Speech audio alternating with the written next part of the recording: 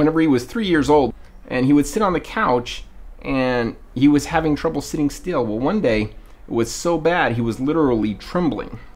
So we had taken him to the doctor, and they'd ran several tests on him and determined that it wasn't anything really serious, but that he was extremely hyperactive.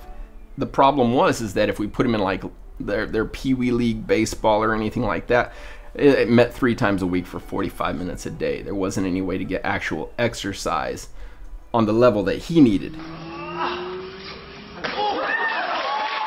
I know families that have gone through hardship. This is something we've elected to do. So by no means would I ever diminish anybody's, situation by saying what I go through is a hardship. But this is something we're all on the same page with. Andre's on the same page, Ken's on the same page, I'm on the same page.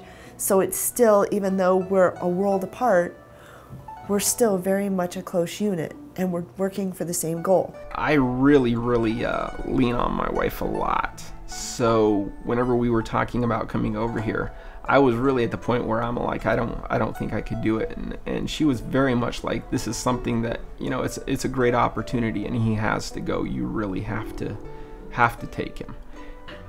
It's been kind of, I think, a little bit of a rocky start for him. He obviously he looks very different, and his Chinese probably wasn't at the level that it needed to be before he entered the classes. So I think whenever he very first came in, he felt very much as an outsider.